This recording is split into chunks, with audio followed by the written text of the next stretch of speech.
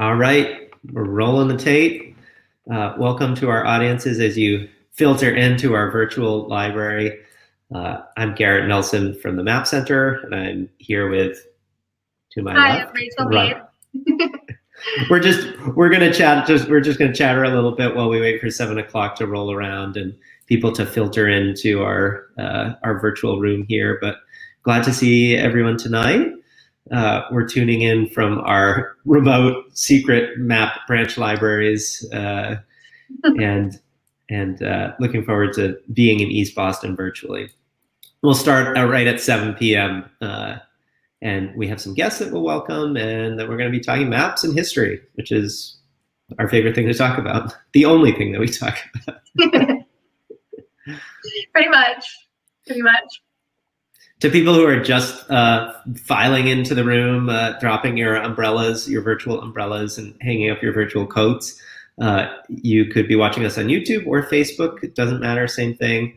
And in either case, if you use the comments box below the video, we should be able to see it. So if you have any feedback or questions as we talk.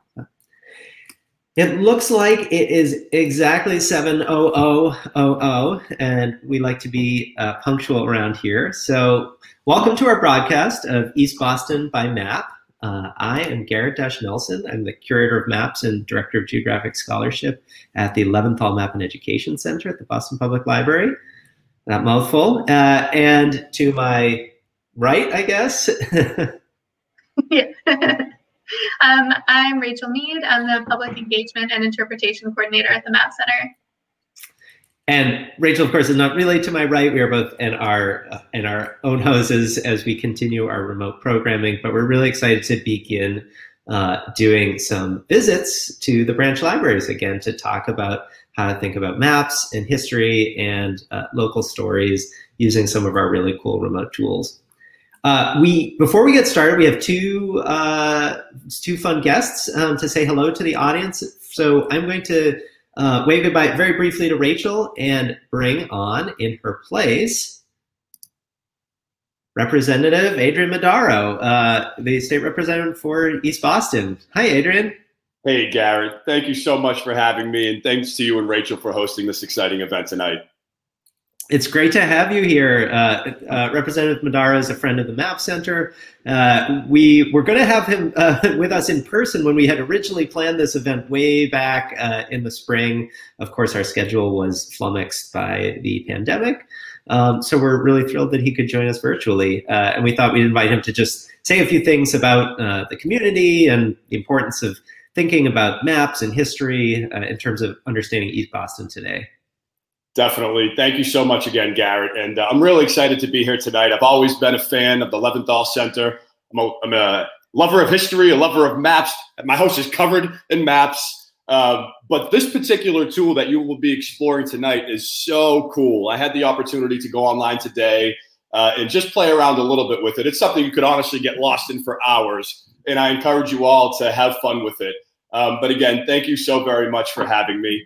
I'm Adrian Madaro, once again, the state representative for East Boston. And I wanted to offer a few remarks to kind of set the stage and provide some context. I think we can all agree, right, that studying the history of our geography has enormous benefits. Geography helps us understand the history of our communities and our climate, and that really helps us prepare for the future. And when you're thinking about East Boston, it's particularly important in our discussions about climate change because Eastie has already been significantly impacted. And without strong and swift action, this is only going to get worse. And you'll see this from the maps, but we are a coastal community, which makes us extremely vulnerable to sea level rise. And when we think about this, it helps to know that our neighborhood was actually created by connecting 5 different islands: Nautils, Apple, Governors, Bird, and Hog Islands with landfill. And in fact, much of our airport and infrastructure was built on marshland in the harbor. The fact that so much of our community is built on this landfill also makes us really susceptible to groundwater levels rising. When you see current maps of East Boston, you'll see airports, highways, gas tanks. These were not always part of our neighborhood. And by studying the natural environment and the history of our geography, we can make better predictions about the future of our community and, frankly, of our planet.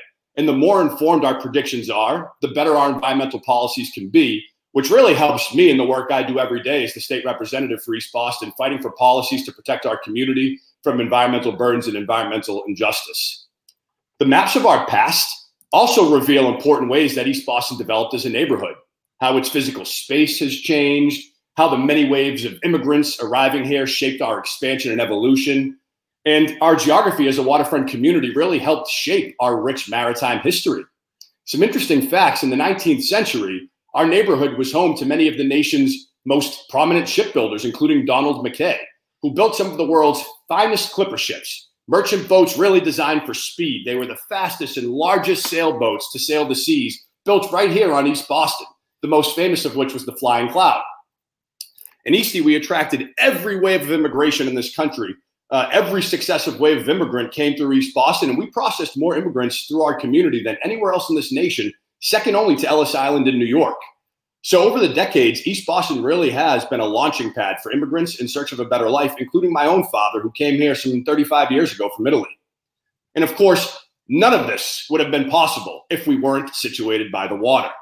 So as you look through the maps over time, you will see how the names on the different plots of land change with the different waves of immigration. So too changed the many businesses and buildings in the neighborhood, the rise, shift, and decline of shipbuilding and other maritime businesses on the waterfront, the businesses that popped up or closed as our community changed, buildings that were in one spot at one point in time that are no longer there. An interesting thing is houses of worship. At one time, we were a predominantly Protestant community, which then gave way to Catholicism with the rise of Irish and Italian immigrants. And in earlier years before that, we had at least 5 synagogues in East Boston, serving what may have been the largest Jewish community in New England.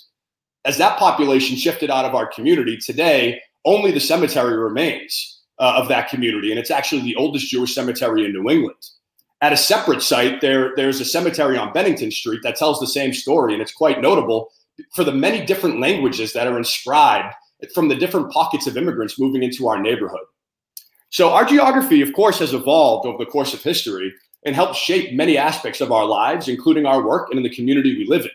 You can see through the historical maps how the neighborhood grew, how the community started as farmland early on and shifted to become a neighborhood, starting at the waterfront and slowly moving inland, empty plots of land filling up, getting more dense with that shift from small worker cottages to triple deckers. That includes the development of Orient Heights. It's really interesting to see these old maps, the now forgotten planned streets for areas that are now McClellan Highway or Belle Isle Marsh or Suffolk Downs, and to compare and contrast what the map makers in the 1920s planned for the area to what is actually there now. And of course, the areas of the community we've lost to the highway, and especially to the development of Logan Airport. This includes the destruction of Wood Island Park, the Frederick Law Olmsted Park, and the demolition of residential streets as the airport expanded, the most notable being Neptune Road. In these maps, we rarely see the progress of East Boston's physical and social history, how we shaped the terrain, how it affected our industry and population through immigration, and how growth from those waves of immigrants changed our community. And just a couple fun facts to close out. Again, I told you I'm a lover of history. The first railroad to the mainland from East Boston was completed in 1875. Before that, the only access East Boston residents had to the rest of the city and to downtown was via ferry. And what's now the Blue Line Tunnel actually became the first underwater subway tunnel in North America. We are in the space of the Boston Public Library, so I'd be remiss not to add that we had the first public library branch in the country right here in East Boston. And then as an Eagle Hill resident, which is a neighborhood of East Boston, one of my favorite factoids is that East Boston was home to the first naval battle of the Revolutionary War, the Battle of Chelsea Creek, right at the base of Eagle Hill. So there's a lot of wonderful history in East Boston, and I encourage you to learn that history, whether it's reading about it or, of course, looking at it through the maps, which is really an amazing way to convey East Boston's story. And I'm grateful that you're hosting this event tonight, and thank you so much for allowing me to say a few words. Thanks so much. What a great introduction to the importance of these materials. And, you know, like you said, the reason we care so much about these is not just because they're kind of fun trip down memory lane, but because they help us understand the city we live in today. We always talk about how the city that we occupy in our homes and our businesses and our ways of life was built in the past. And a lot of those decisions still have consequences on the present day. And you really frame that quite beautifully. So really appreciate having you here. Thank you so much. Representative Madaro will be, I think, on the line for a little bit, though he has to run midway through. If you're just joining us on Facebook or YouTube, you can use the chat function or the comment function, and we should all see your comments. Though we will have an open Q&A at the end of the session. So thanks, Adrian. We'll see you backstage, and I want to invite our second guest of the day, your wonderful East Boston branch librarian, Margaret Kelly. Hi, Margaret. Hi, Garrett. Thank you so much for coming and doing this presentation. You know, it's great that you and Rachel are able to do it. We were very disappointed when our original lecture that you were coming to present got canceled. So we're so happy to have you. And it's a perfect time to have it this week because it's Eastie Week. So what better than to explore East Boston through history and maps. So I know it's going to be a great presentation. I want to welcome everybody who is watching. And just remind you that Boston Public Library, the East Boston branch, and all the other branches, while we are closed for in-service, people are able to order books and to pick them up in the afternoon. They can call for reference questions, and we miss everybody, and we can't wait to get back to you all and have you come and visit us. But we are looking forward to the presentation tonight, and thank you so much once again for doing this. Yeah, and thank you for hosting us. We're so sad that we are not in your beautiful, beautiful branch library building. We're so looking forward to being there, but we will be again sometime. And there couldn't be a better, more perfect branch for us to pick back up where we left off. We had a whole series of these sorts of events planned before pandemic, and we are now, this is our first, now that we've pivoted the series to a digital series, we're picking back up in East Boston, and we're really thrilled to be here. And of course, though, myself and the rest of the Map Center staff are always happy to answer questions about maps or cartography. Your branch librarians are amazing resources for local history, for help with these materials and many others. You know, even when we're closed, librarians can help you find a world of information and resources. Absolutely. Great. Well, Margaret will be on the line too, in case you have any questions for her, but we'll see you backstage, Margaret. And I'm going to bring up my Map Center colleague, Rachel Mead, who is our public engagement and interpretation coordinator and is going to be with me today talking about Atlascope and how we can use it to discover the history of East Boston. So I want to say up front, neither Rachel nor I are historians of East Boston. We've used Atlascope to do a ton of fun research and digging into the historical geography of this neighborhood. But what we're really going to show you is how to do that, how to think about the past geographically through maps, how to use Atlascope as a tool to unpack and discover new kinds of questions, and use it as a kind of starting point to uncover photographs and documents and text and other sorts of resources that aren't limited to the maps themselves. In the talk tonight, I'm going to start off just by saying a few things about Atlascope generally and how we made it at the Map Center and what sorts of materials are in it. And then Rachel's going to give you a kind of barnstorming tour through the some of the coolest and most fun sites in East Boston that we can find on Atlascope. And then we're going to have a sort of open session at the end where we'll look at the places you all are interested in. Again, you can use the comments tool to talk back to us, and we'll be listening to recommendations for where we should all together take a look at the map.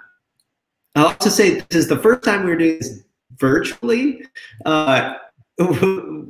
In the past, we used to have two people, two computers, and a projector. Now Rachel will have to sort of figure out who's presenting what at any given time. But so bear with us as we kind of get the technical stuff in gear, and hopefully it will be as legible as possible to you all. So let's bring on our slideshow tonight.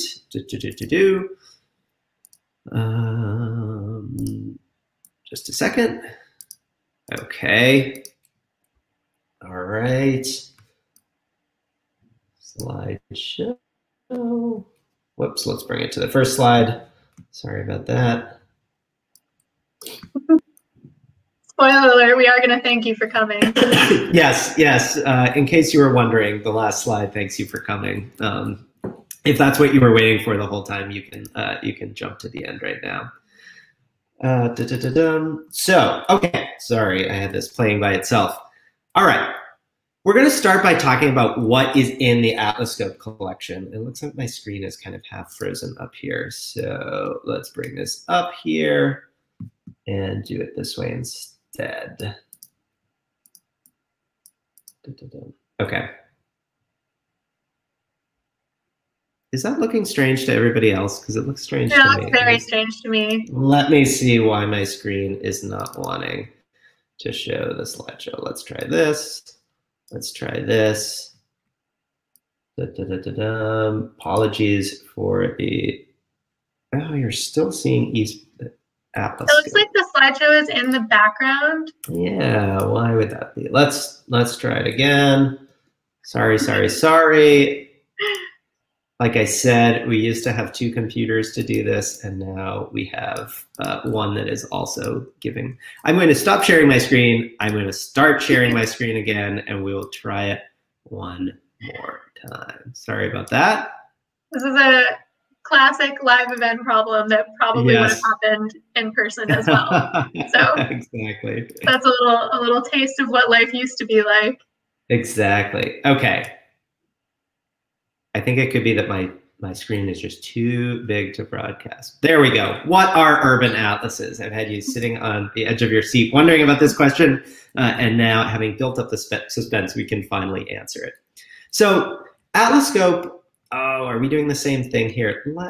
Let's try something a little bit different. I'm sorry, I think that my screen is perhaps too big to share. So we're gonna try this instead, which will just mean that I need to switch it when we actually go to Atlascope itself, but that's all right. Okay, I know you're like, our urban atlases, just tell me, spit it out already. So we have a really amazing collection of atlases in the Leventhal Map Center. We, of course, are located at the Copley Main Library downtown. And these atlases cover not only Boston, but many of its inner suburbs and cities and towns across Massachusetts. They're these large, bulky volumes. They're some of our most popularly requested items. And the reason that they're so popular is that these atlases have a level of detail that's on few of our other maps. The reason that they have so much detail is because these atlases were produced for 2 reasons. One is these were used in the real estate industry in the 19th and early 20th centuries. You didn't pop up a GIS tax map or go onto Zillow to look up a piece of property, of course, at that time. You needed a big, bulky atlas to figure out who owned a parcel and perhaps whether you were interested in buying it. But actually, the more important reason that many of these atlases was created is something we don't think about very much today. They were actually used to rate fire insurance. So if you were a fire insurer, you wanted to know a lot of things about neighborhoods down to a very detailed level. You wanted to know whether buildings were likely to burn. You would wanted to know, were they near other buildings that might be likely to burn? You'd want to know things about where there was water supply lines, whether there were guards or fire watchmen nearby. And so this is an example of a legend plate from one of those atlases. We sometimes call them Sanborns. The Sanborn Company was the most famous publisher of these atlases, though actually only a small number of our atlases were produced by the Sanborn Company itself. But you can see that the legend includes all sorts of information about the construction of the building, how many stories, how many exits, who owned it. And that allows us this really amazing window into the past. We have information about buildings, about their owners, about their construction, about their design, right down to the level where you can sometimes see like a fountain in a courtyard or the shape of a bay window in the 19th century. So, as I said, these are really popular items to visit in the library, but they're clumsy. They're big. We will happily pull them for you and show them to you when we're open. But it takes some time, and you have to figure out which one you're interested in. So each one of these volumes covers a different area. Some cover downtown, some cover East Boston, some cover East Boston and Charlestown, some cover Chelsea and Everett. Each is very idiosyncratic, which ones cover which areas and at which times. So comparing a single spot, if you're interested in one piece of property across many different years, is really hard to do with the paper physical atlases. So what we did is we digitally transformed 101 of these atlases. Again, they're big. Each atlas might have 50, 60, or 70 pages in it. So this took an enormous amount of work. Rachel was one of the staff members who did a ton of this digital transformation of these materials. And they cover a period from about 1860 to the late 1930s, which is important to recognize. We have tons of other maps in the Map Center going back to the 15th century and up to the present day. But this particular type of map, these fire insurance and real estate atlases, the most important stretch of years that they cover is roughly from the Civil War to the Second World War. So if something's not on Atlascope during that time, it doesn't mean we don't have it in the Map Center collections. It just means this type of material, this type of atlas may not exist for years before or after this period. So what Atlascope allows us to do is on the left here, you can see this is our digital collections portal where you would have had to look one page at a time for the thing you were looking for. So here's an atlas of Suffolk County. If you were looking for a particular place in Boston, you might have had to page through hundreds and hundreds of individual map plates to find the specific area you were interested in. In the lower right here, you can see Atlascope, where we've combined all of those map plates into a single layer, and it looks kind of like what you expect from a modern map, right? Like if you're on Google Maps or Apple Maps, it just drops it right down on top of where the thing really is. So this took a lot of work. It took a lot of technical labor and programming design. But now what we have is this Atlascope tool where you can kind of jump to any place and find all of the atlas layers that we have across time for that place. Excuse me again.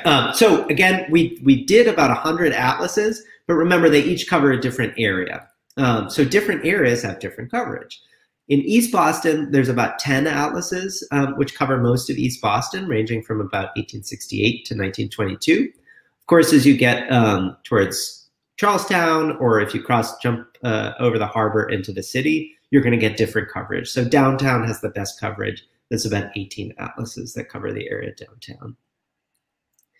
So Atlascope is available. It's free. You don't have to subscribe or pay or log in like all of our work. It's free to the public. And you can visit it on atlascope.leventhalmap.org. One of the cool things about it is you can also do this on your phone. We designed Atlascope to work really well on your phone. So remember, if you're like out walking around and you see a building and you're like, huh, I wonder when that building was built. It's a perfect place to use Atlascope. Bring it up on your phone. You can jump right to where you're standing and learn more about the past. And we encourage you to browse along with us and follow along to the sites that we're visiting remotely all together. Excuse me. So how does Atlascope work? This is just a really simple tutorial. We built it to be very user-friendly, so hopefully most of how Atlascope works is self-evident. But when you bring the main Atlascope page up, you'll see this starting spot. And for most of today's kind of lessons or examples, we're going to use this middle button, which is to search places. We're going to find an address, and we're going to go to that address. If you click that search places button, you get this. It looks like what you probably expect, an address lookup field. And here we've entered 37 Meridian Street. That's the address at the branch library. And you can see in the drop-down menu, there's some suggestions. Looks like there's also a 37 Meridian in Malden. But we want the East Boston one. So if we click that East Boston one, that second red arrow, now we've jumped to 37 Meridian Street. And these, at the bottom, you'll see the main kind of control interface for Atlascope. On the left, we're choosing what the kind of bottom map is. So it's a modern map. You can see there's Route 1A, You can see things like restaurants and buildings that are here today. That's like a modern, like you would pull up on your phone. And then on the right, you can see that the overlay map is right now showing 1868. So that kind of portal down the in the middle of the screen, we're looking, you can imagine looking through the modern map into 1868 to exactly where the buildings were matched up. If we click that 1868, we'll pop up a little menu. So here's all of the years that are available for this specific spot on Meridian Street. You can see from 1868 to 1922, we have 10 different atlases. And so we could really walk through time. We could start in 1868, switch to 1870, 74, walk all the way through to 1922, seeing the changes as we go along. Now remember, just a reminder that this menu will change depending where you were. So if we were looking at a place in downtown, this menu would be really long because there's 24 atlases that cover that area. Whereas if you were in, let's say Winthrop, I think we only have 1 or maybe 2 atlases that cover Winthrop, so this menu would be shorter. And of course, we've only digitized atlases for Boston and its inner suburbs. So if you were to jump to Worcester, unfortunately, you would not see anything because we don't have any Worcester atlases yet. Though I will say it is in the works. We're trying to bring a lot more material across the state into Atlascope. So here I've jumped to 1912, and you can see that was 1868, 1912. Buildings have changed. You can see buildings go up. You can see buildings come down. You can see streets get built. You can see land get filled in. You can see the owners and the occupants and businesses change over time. And that's really one of the things that is amazing about Atlascope that's very difficult to do with the paper maps, is you can just kind of page through time looking at these changes as they flip by on the maps. So this little spyglass is our favorite way of kind of controlling the map, but there are other ways to look at it too. So in the middle there, you can see you could swipe left to right or up and down, or you could do opacity. So what this opacity does is now the historic map is kind of fully on top of the modern map. And if we drag this from 100 to 0, we'd fade back and forth in between the modern map and the contemporary and the historic map, and you kind of see switching from one to the other like a fade transition. As you can see on the left, there's still that search places. So if we want to jump to another address, we could search there. And if you're on your phone and you're out in the wild, if you click that Find Me button and you give Atlascope permission to use your phone's location, you'll jump right to the spot that you are. So again, this is a great kind of like field study thing. If you're standing in front of a building, open up Atlascope, click Find Me, jump into the past, and see what was going on there in 1912 or 1868.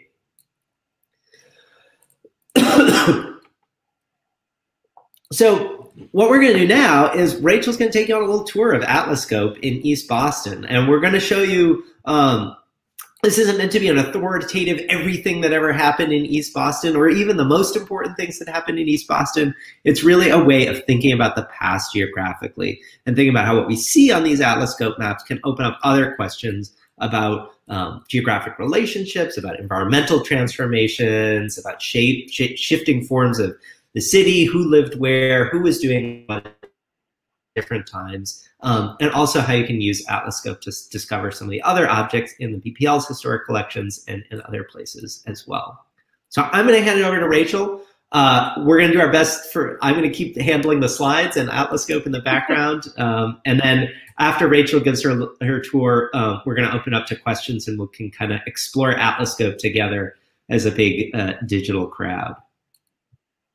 So Rachel, over to you. Great.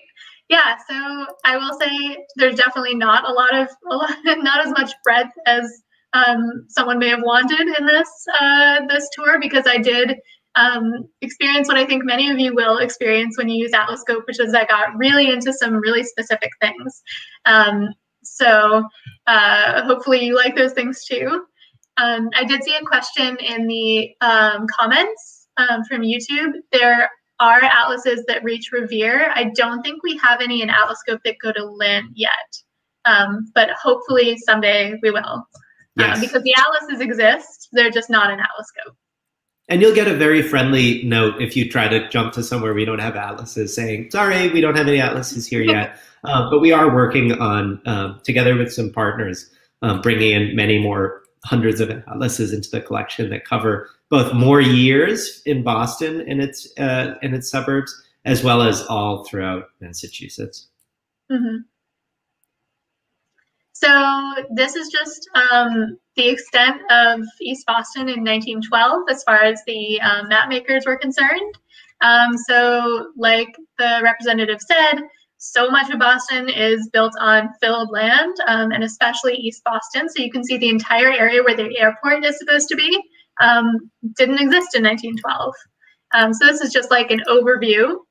You can see this for any of the years that we have. So I think there's like 10 different years that you can look at just to see kind of the outer bounds of East Boston on Atlascope. The next slide here is what the first thing that I came to when I was just kind of playing along, looking at different parts of the city in Atlascope. So right here, there's the grain elevator. You can see on the right. This is something that I was very curious about. So I went to Digital Commonwealth, which if you've never used it before is a really great resource, digitalcommonwealth.org. It is like a compendium of all of the digital collections from libraries and museums and archives around the state. And one of the things that I found is this beautiful photo of East Boston from the top of the grain elevator, circa 1930. So, and this is a great, as Rachel said, our atlases are also in Digital Commonwealth, not transformed the way that they are in Atlascope, but it's a great place to kind of expand a discovery, right? So like, having found the grain elevator, then jumping over to Digital Commonwealth and searching for a grain elevator in East Boston and finding an image like this is a super example of how something on the map triggers a kind of like a research discovery and finding things that one might not have found originally. Yeah. Yeah, so one of the things that I probably wouldn't have found if I hadn't been using Digital Commonwealth is this amazing pamphlet called Facts Concerning East Boston, which is, first of all, very beautiful.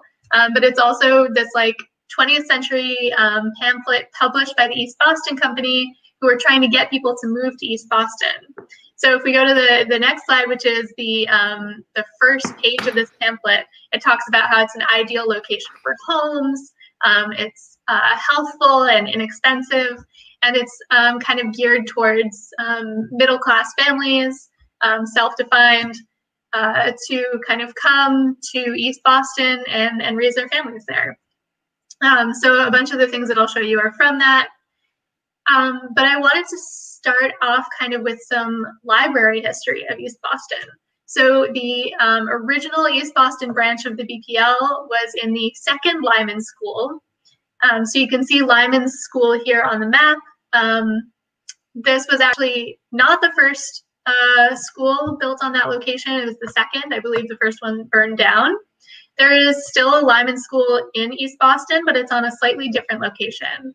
So after the school moved, the building was taken over and turned into the East Boston Public Library. It was there from 1869 to 1914, so pretty good run. It was also a courthouse, a police station, and a high school over the years. So if we go to the next slide, you can see that some of those years, it was actually more than one thing at once. At this time, it was in the early 20th century, it was both a courthouse and the Boston Public Library.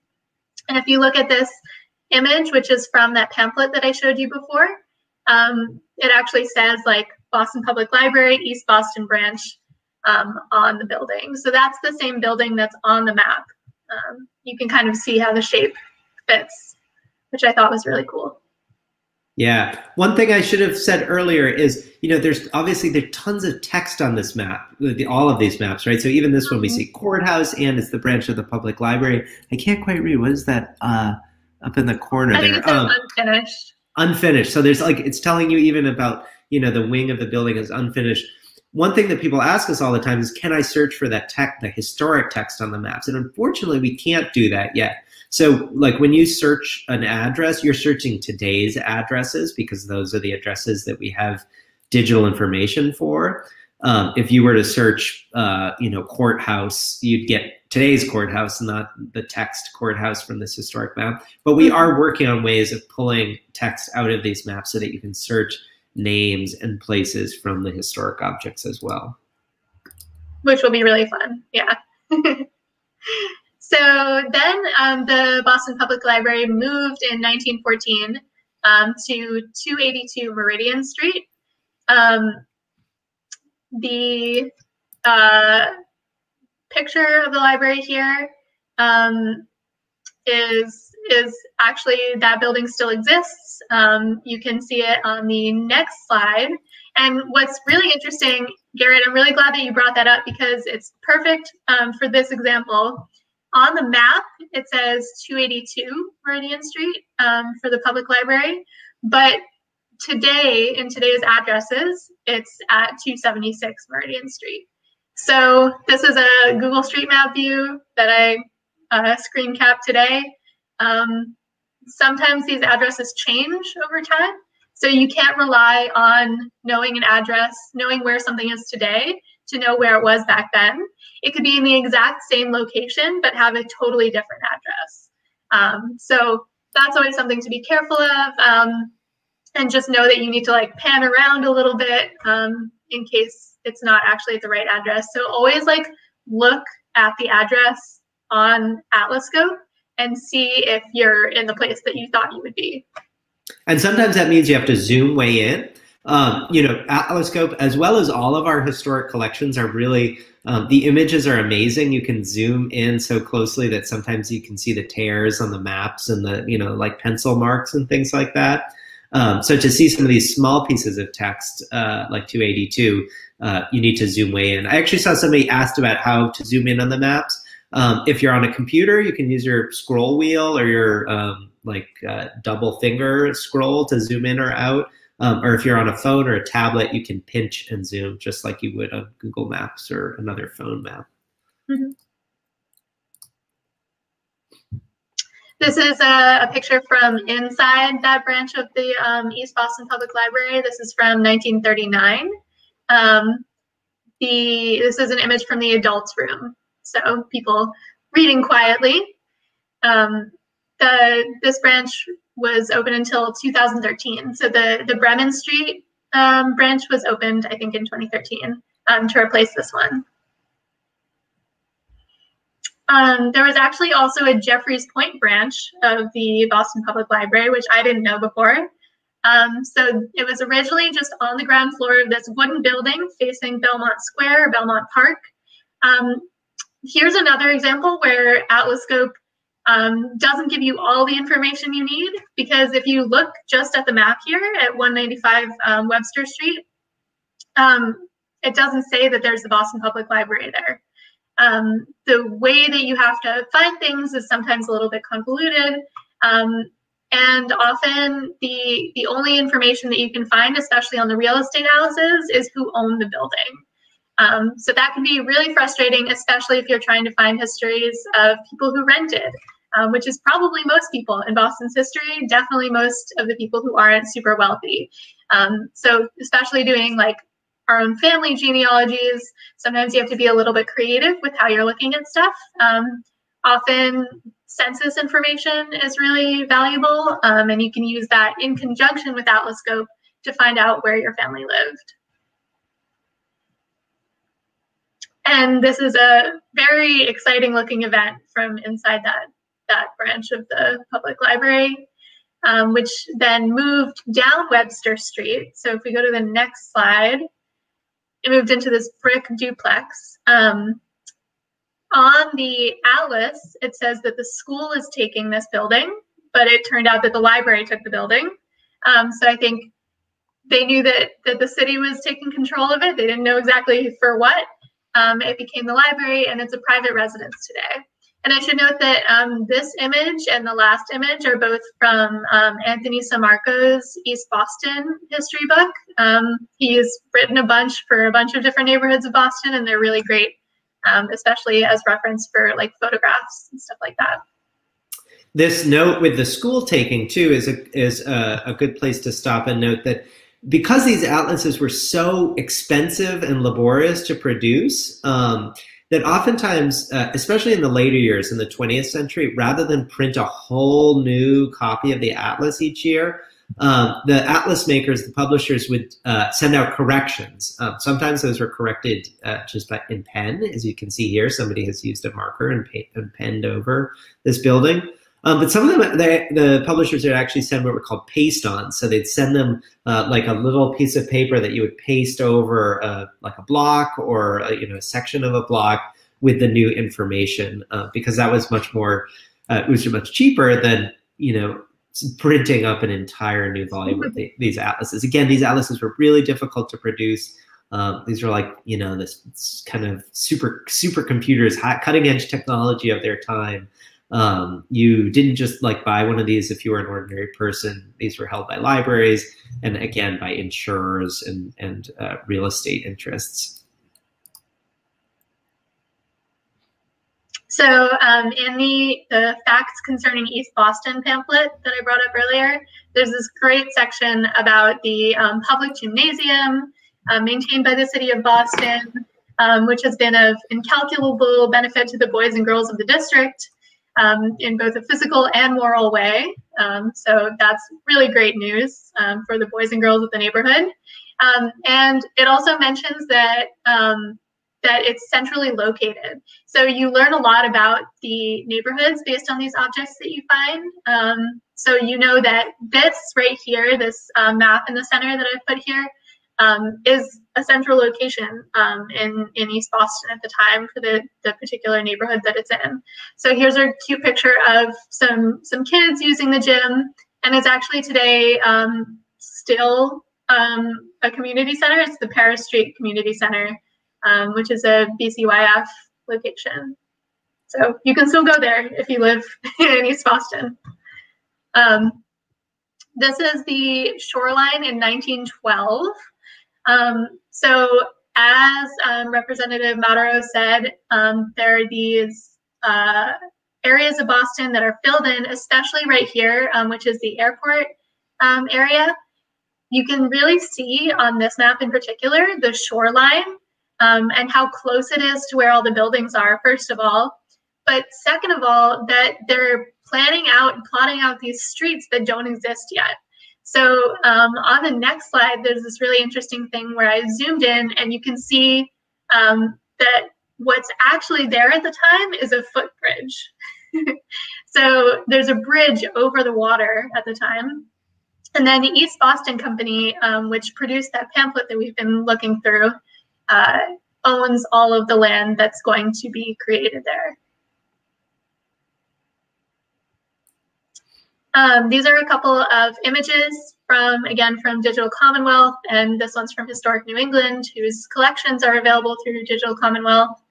A picture of the tennis courts and gymnasium, and then this aerial photograph from 1925, which is right after the airport is built. So you can see some of the land is filled in already, but Wood Island Park is still there. Which it ends up being completely taken over by the airport. So this is from 1922, this atlas. As Garrett said, you can kind of play with Atlascope. You can have it in the little spyglass mode, or you can slide it from left to right or up and down. And here I thought that this was a really, really good image of where someone has written in airport taking. Or taking for airport purposes. And on the other side, you can see the modern aerial photo of what the airport looks like. So the airport opened in 1923, and originally it was just kind of a private airport. It wasn't for passenger planes. If we go to the next slide, there's some great photos. So there's this woman named Ruth Elder, who was an aviator in Boston at the time. This picture's from March 1928. And then on the right side here is the christening of the first passenger plane a year later in April 1929. There's a lot of great airport imagery in Digital Commonwealth. Something that I thought was really great, kind of sticking with our transportation theme, is these houses that got completely moved in the early 20th century. This one got moved from 408 Frankfurt to 2 Milton to make room for Wood Island Station. So if we go on to the next slide, there's this really great explanation for why it can be so confusing to find addresses today. Back in the day, this street was Milton Street, and then Horace Street, and then Milton Street. Today, it's just Horace Street. So the addresses have really changed over the years. It's really hard to figure out which house that one that we saw on the lift is. There's another one on the next slide that I think is really great, of the house moving. And you can see right there where Wood Island Station is today and how there used to be a residential street going right through. So this house is actually 426 Frankfurt, which would have been right between the two that you can see numbered there, 428 and 424. This was just a little thing that I found of the East Boston Ferry. There's a really cute little ticket from 1844. It seems like it kind of worked the way Charlie cards do today, where you could put time on it instead of money. So I think this is a 3-month like ferry ticket. And then obviously the ferry kept running. There's still ferries today that are part of the MBTA. But in 1904, this tunnel was built, the East Boston Tunnel, between Long Wharf, basically, and East Boston. So you can see here where the tunnel like goes under Long Wharf at Atlantic Street, and then where it comes back up at Maverick. This is the same tunnel that they use for the Blue Line today, I believe. And so it's been open for 116 years. It's the first North American subway tunnel under a body of water. Mm-hmm. And that's one of the ways that, you know, kind of seeing the historical city today, so much of Boston's infrastructure was built during the exact period of time that's covered by these atlases, subways, rail lines, roads. And so you can see how the decisions about where would somebody have put a subway, a tunnel in the early 20th century, you can really see those decisions being played out on these maps. And of course, we're still riding the Blue Line in the same subway tunnel today, and it's shaping patterns of mobility and where things are getting built and where the community is changing. Yeah. Yeah, so these are some great images of the tunnel from kind of left to right-ish. We have some people digging the tunnel, which is an illustration. We have an image of the tunnel from the Atlantic Street entrance in the middle. In the upper right, there's the tunnel from Maverick. And below that, there are some laborers who've been building the actual tracks, kind of pausing to have a picture taken of them. We talked a little bit about immigration in the introduction. East Boston is a neighborhood of immigrants, and it has been for a very long time. One of the ways that immigrants arrived in Boston was by steamship. So the Cunard lines came from Liverpool through Halifax to Boston. And so a lot of European immigrants came through the East Boston line. And actually, the Cunard line had owned both of these piers at different points. So I'm not exactly sure which of these piers is the one that ends up having the images in the next slide, which are pictures of this immigration facility. So on the steamship lines pier, when people arrived in the country, they would go through basically customs on the pier. And then people who didn't have someone to come pick them up would actually be sent to the immigrants' home on the next slide until something could be done with them. So the Immigrants' Home was there starting at least in 1901. That's the first time it appears on one of our atlases. The building that we see here in the pictures was built in 1912. The building was actually remodeled in 1972-73 to turn it into elder housing and office space, I believe. So actually, even though it looks like the building is still there, only the facade is the same. But you can still see that it says Immigrants' Home and that it was erected in 1912. And it's a great point, too, to think about how we use Atlascope to date buildings, right? So not every building has good building records that, say this building was built on so-and-so date, especially for residential buildings. Sometimes it's just a guess. And Atlascope can be a great way to test that out, right? So we don't have maps for every single year, but in some places we have maps nearly every year or every decade at least. So you can look to see, okay, my house or this building that I'm interested in, it does appear on the map this year, but it doesn't appear on the map that year. So I know it was built sometime during that period. And that can help us to date buildings, at least to the decade, if not to the exact year. And you can use like context clues from the key that we looked at earlier, the legend. I knew when I looked at the 1901 map that it wasn't the same building, because the 1901 map, the building is yellow, which means that it's frame. And we know that by 1922, the building is brick. So there's a lot of like little pieces of the puzzle that you can put together using Atlascope. And then one really important part of the immigration story in East Boston is this immigration station, which was on a pier a few hundred yards over from the Cunard Pier. This was replacing a facility that was on Long Wharf from 1904 to 1920, and it opened, I think, in 1920. So many of the immigrants who came to Boston were processed through this station. And it was honestly a pretty terrible place. There are records from even when it first opened of it having inadequate heating, a leaky roof. They did a really bad job building it in general and planning it, because it was originally supposed to be a 5-story building. It got negotiated down to 3, and then it ended up being a 1-story building. You can see it kind of extending out over the water here in a kind of precipitous way. There were often huge crowds outside of it, apparently, trying to communicate with people inside the facility. So there was often like a very heavily guarded presence. It was used for immigrants up through the end of World War II.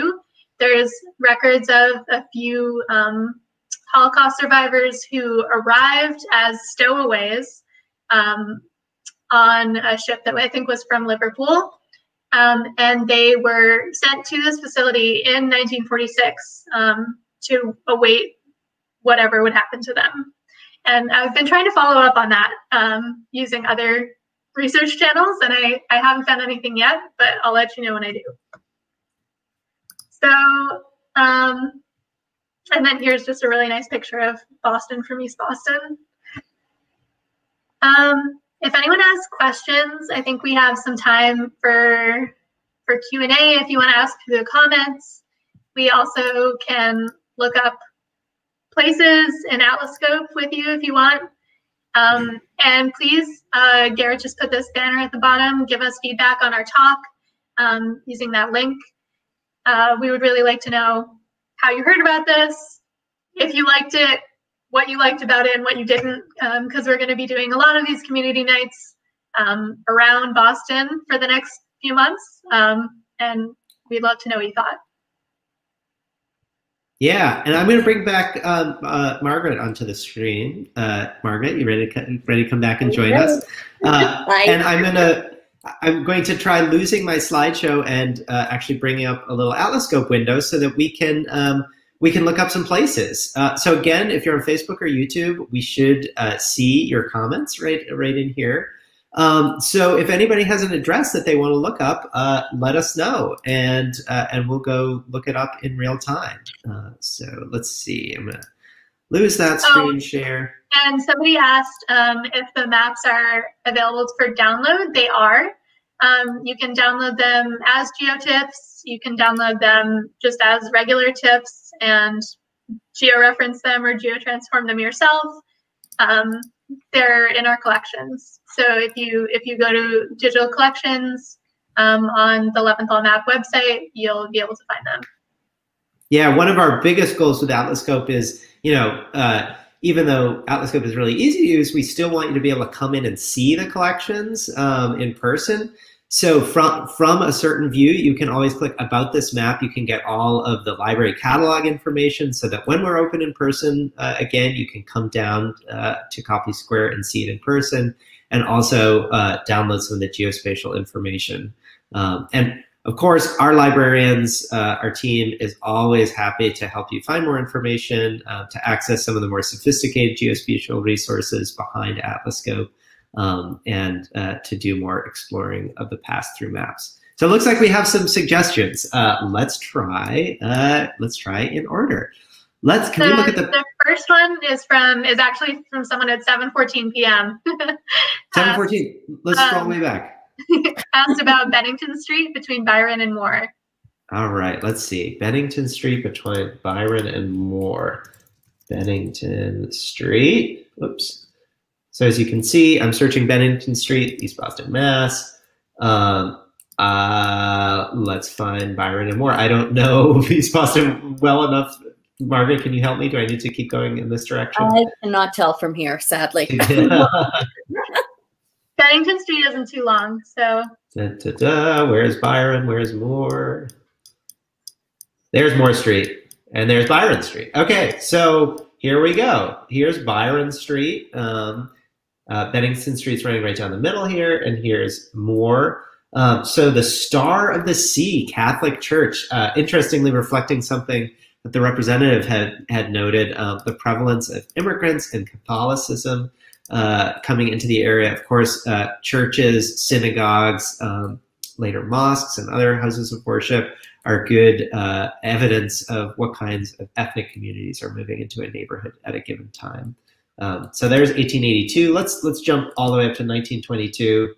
Looks like the Star of the Sea Catholic Church is still there. You can see it's owned by the Archbishop. St. Mary's School has gone in across from it, as well as a convent. There's a fire station here on the Byron Street side, and a bunch of residential buildings in between, including a whole row of residential buildings on the Bennington Street side. So what else do we have? Let's see where are our comments. Can we look at the petroleum pier around Chelsea Street? See how it developed over the years. Sure, let's try it out. Okay, the 400 block of Chelsea Street, 400 Chelsea Street, Boston. Okay, here's Chelsea Street, or at least the 400 block today. Let's look. I'm going to change our modern layer to an aerial layer. Okay, so now we can actually see like a satellite view in the background to compare it to.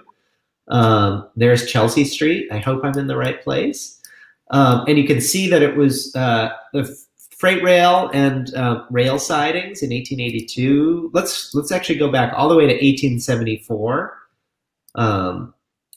So you can see this was kind of the edge of developed East Boston. Here's just over here, Neptune, Orleans, Frankfort, Lubeck Street. That's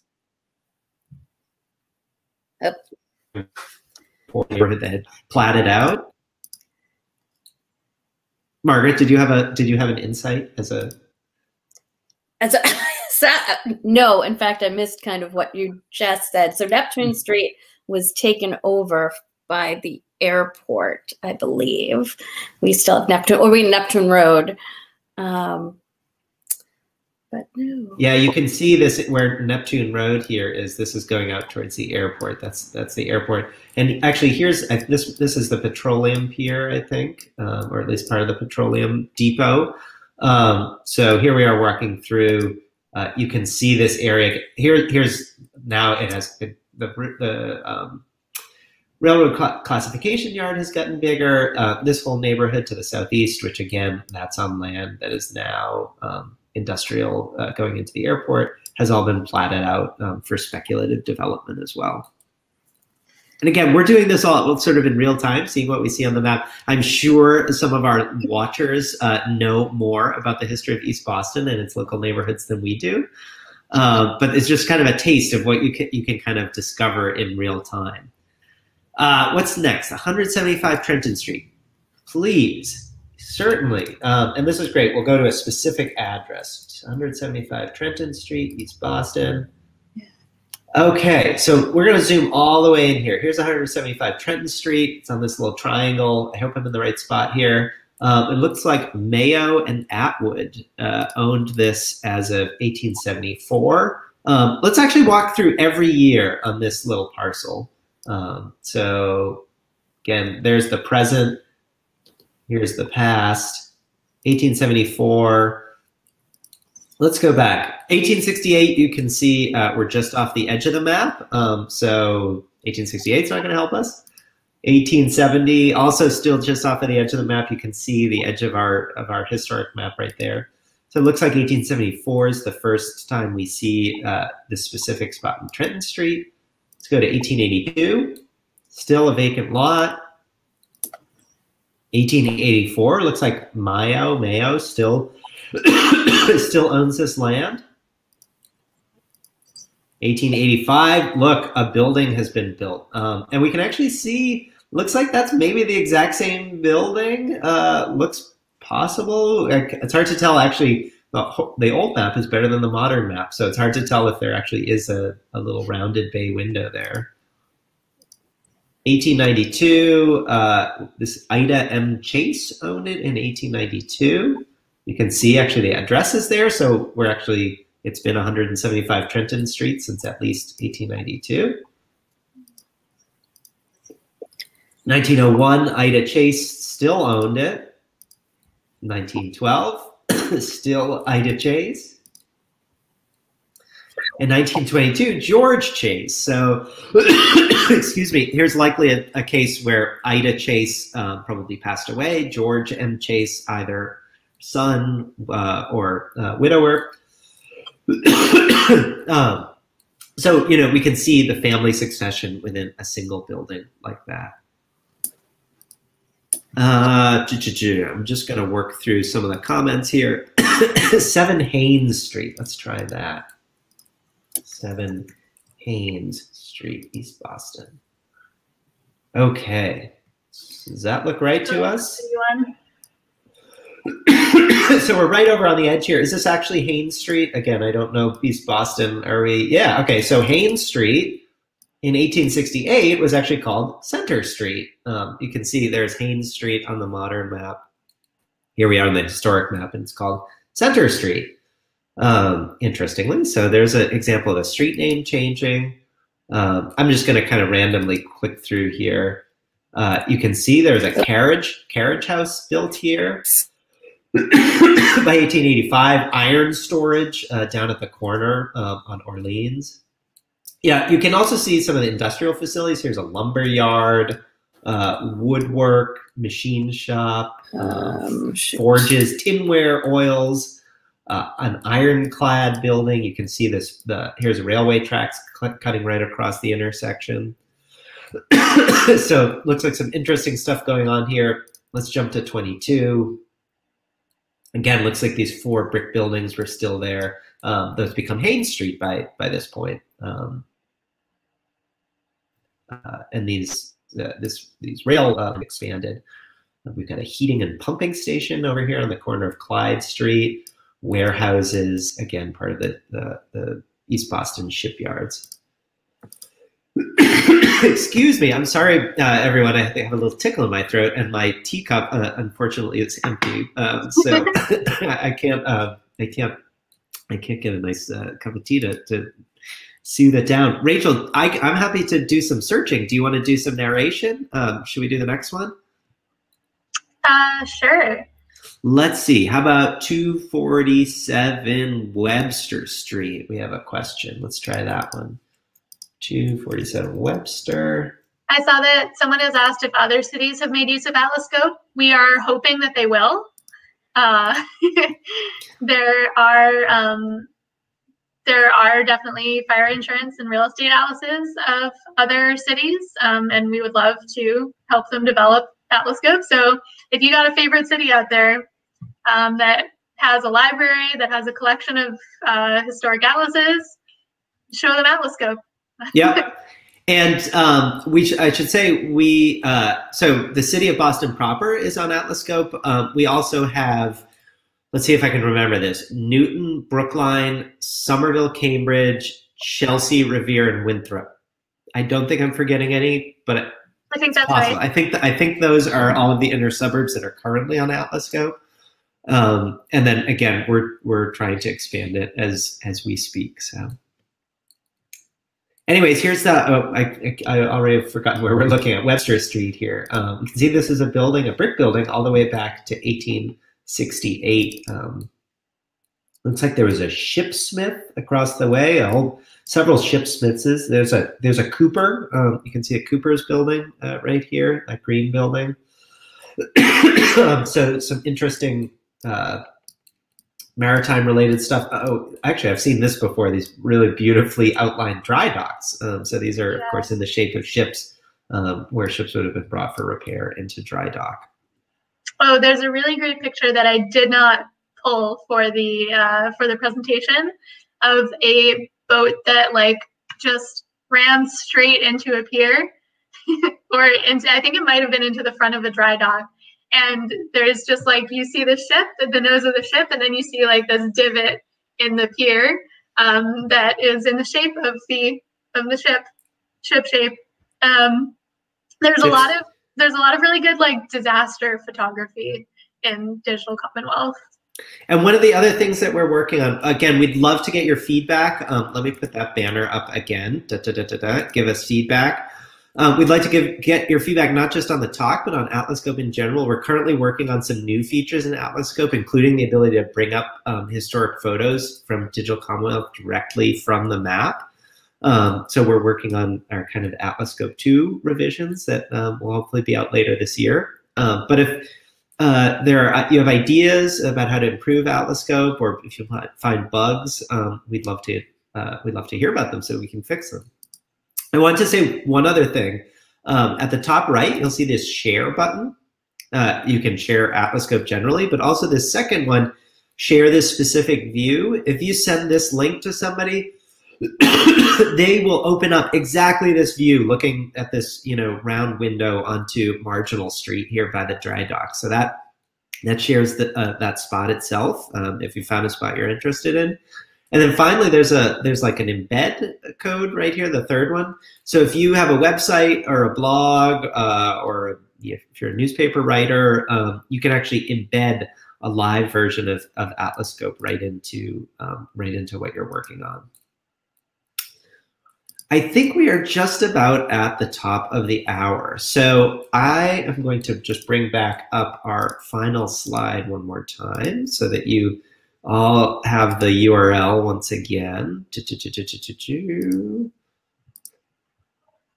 Margaret, let's bring you back. We lost you for a second, but here you are. Hi again, Margaret. Or maybe we've lost you again. The internet is a fickle thing.